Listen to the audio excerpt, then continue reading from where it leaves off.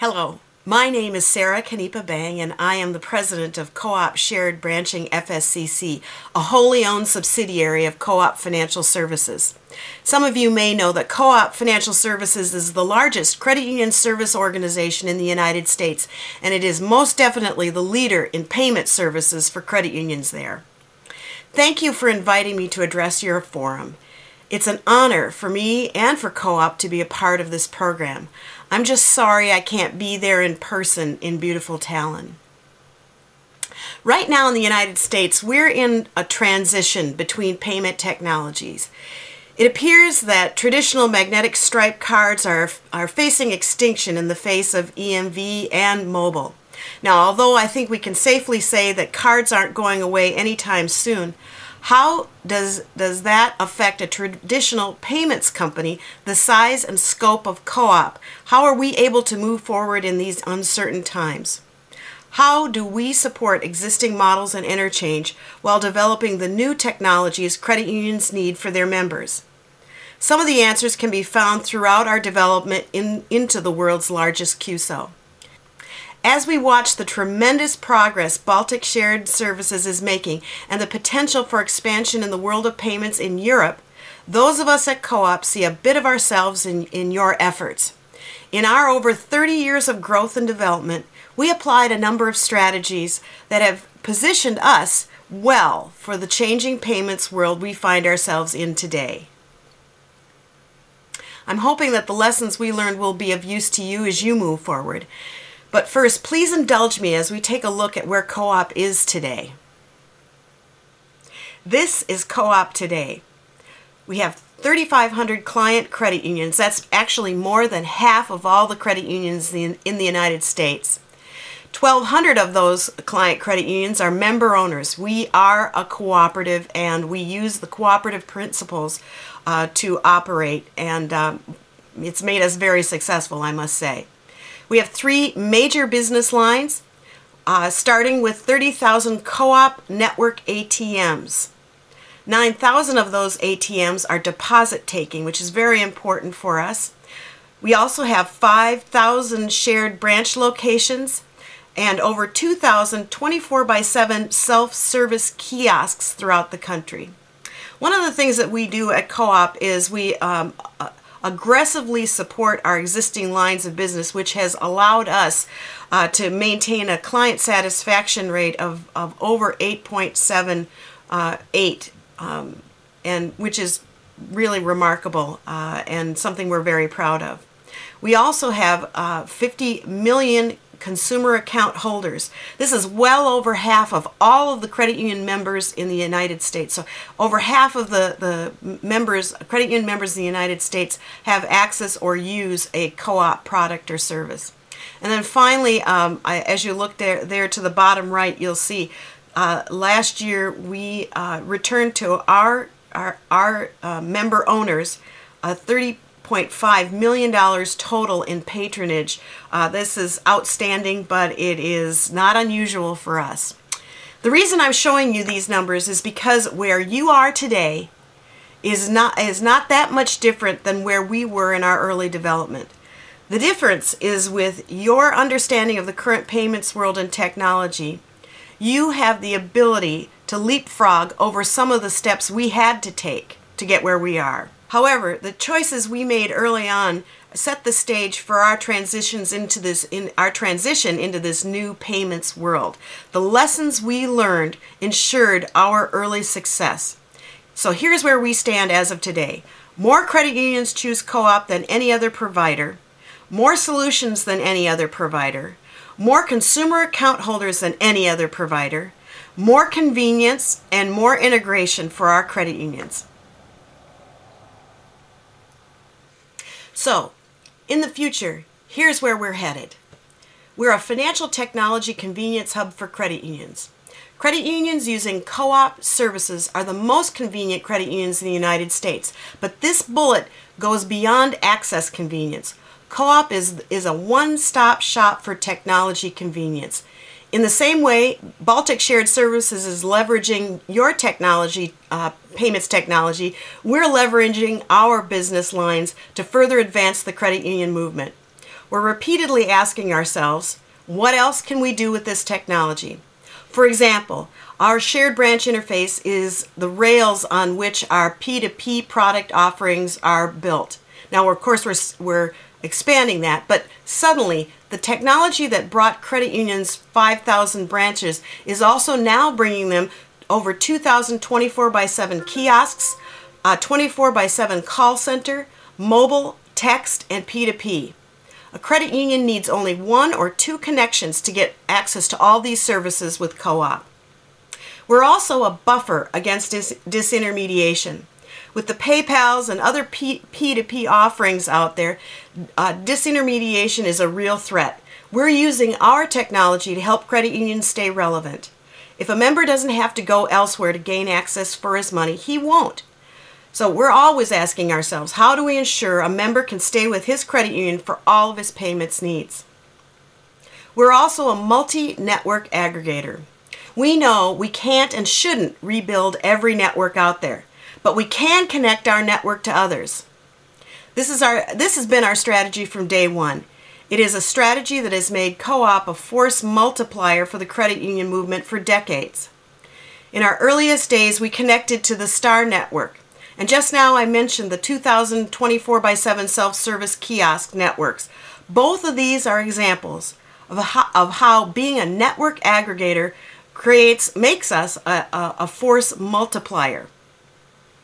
We bring the members that networks need. This is a very powerful negotiating tool for us. We're also a supplier of new technology for credit unions. We develop technology on behalf of all of our credit unions. In the U.S., one of the greatest risks a credit union can take is developing technology on its own. Now, certainly there are some credit unions that can and have done it and done it well, but they also face all the risks and liability alone. With 1,200 shareholders and 3,500 client customers, we can develop it all for them and at a fraction of the cost. So how did we get here?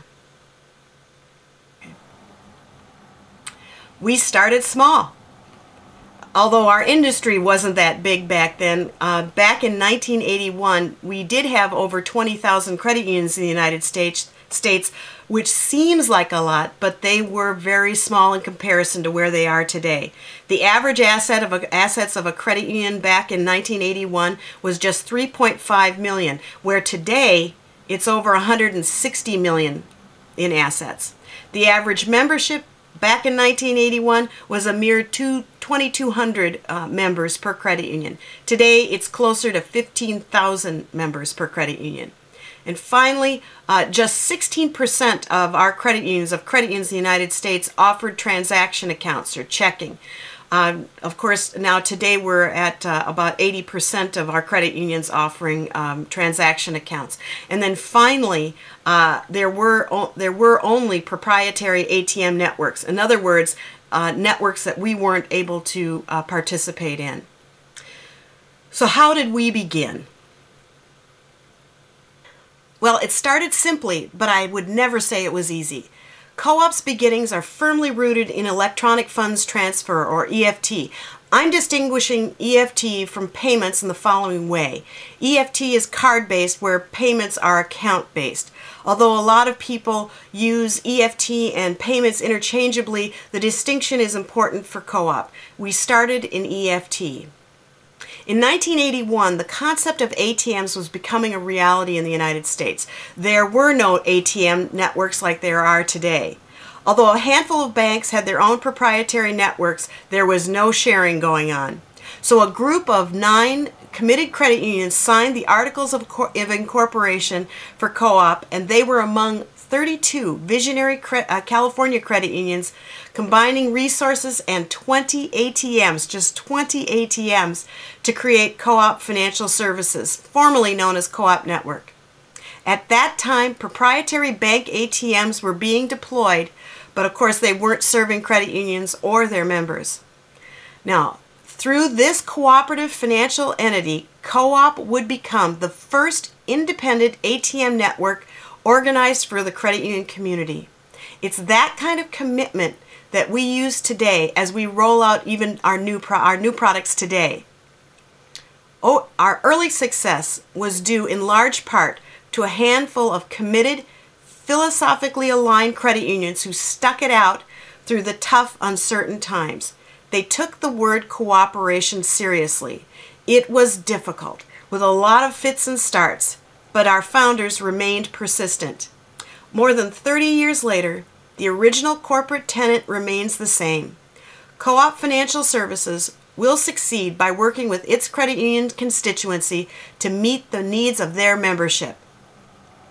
Whether consisting of a handful of founding credit unions or the current 3,500 member institutions, Co-op Financial Services has dedicated itself to serving its clients first, while at the same time providing financial access and convenience to credit union consumers.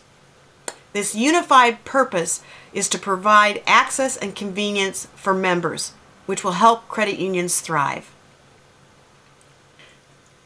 The first 3 lessons learned and applied were working together philosophically, and of course that meant finding people that were philosophically aligned and truly cooperative to make this work. Co-op also worked together with the right partners under a very well-defined framework of contracts and rules, and I'll talk about that in just a second, why that was so important. And then finally, staying open to growth opportunities. This laid the groundwork for our approach to be a network aggregator. So during the 1980s, Co-op represented 32 credit unions working together, but it also partnered with other cooperative credit union entities. Part of Co-op's success was its partnership with a credit union entity, a credit union for credit unions, if you will, that provided the settlement that we needed. We used our trade association in California to help provide the initial management of the organization. The commitment of these early partners made the difference in our ability to succeed. The second lesson, or one of the other lessons, was, not only did we work with the right partners, but we used a very well-defined framework of rules and contracts to allow us and our credit unions to understand what the expectations were. I bring this up because having strong contractual agreements with understandable rules and solid dispute processes in place were critical for Co-op's success. I was around at the time, and it wasn't unusual for credit unions to operate with less than definitive rules when working with each other. Co-op's buttoned-up approach let the participating credit unions know where the liability was, as well as where the regulatory obligations rested. For our first 10 years, we based our rules on what was already out there. But in 1990, we had grown large enough to take those rules and make them fit the credit union movement more closely. Of course, while still adhering to legal and regulatory requirements, but it was on our terms. Actively pursuing growth opportunity was a lifesaver for Co-op in its early years. In August of 1985, Co-op Network drew upon its cooperative philosophy to create an alliance with Star Systems. I mentioned this earlier. Star today is a very large ATM point-of-sale network in the United States, but at the time it was a small network made up of community banks operating out of San Diego. Nevertheless, Co-op became the only credit union network with a substantial equity interest in a large regional bank network. That was huge. In June of 1986, Co-op Network, Bank of America, Southland Corporation, which owns 7-Eleven convenience stores, and EDS signed a deal with MoneyQuick to put ATMs in 7-Eleven stores. Again, these two, the Star Alliance and the 7-Eleven ATM MoneyQuick deal, were 2 early examples of Co-op being a network aggregator. And as I said, Co-op knew then what it knows now, and that is that it makes better sense to aggregate networks than rebuild them. Star brought PIN, POS, debit, while 7-Eleven brought locations and ATMs. But at the time, Co-op then was able to focus its resources on growing its base of client credit unions and users. In 1988, Co-op Network broke the 1 million monthly transaction barrier, but it was in the 1990s that Co-op truly expanded into a full-fledged payments processing company. During the 1980s, with our Star Alliance, we added point of sale and PIN debit. And then, of course, PIN debit laid the groundwork for signature debit in the 1990s. Now, another important event occurred in 1990 that is playing into Co-op's role as a payments leader today. Co-op signed a management agreement for a new form of payments unique to the credit union system, and that was shared branching, the original FSCC.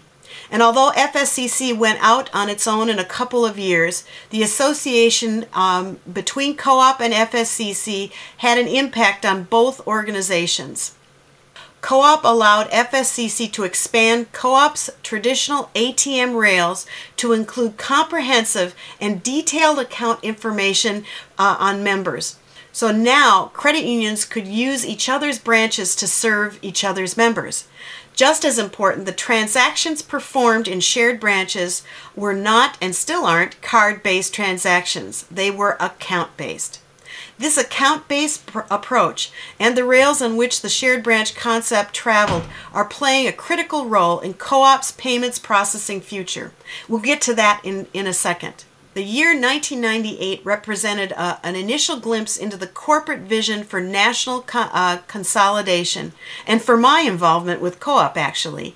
In 1998, Co-op Network merged with CU Access, a regional network in Oregon and Washington. I'm proud to say I was the CEO of CU Access at the time and knew even before the merger that Co-op was where EFT and payments were heading for the credit union movement.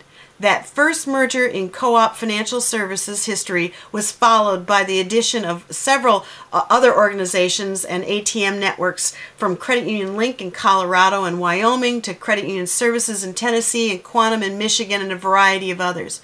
So again, through its strategy of network aggregation and now consolidation, Co-op continues to act as a force multiplier for credit unions.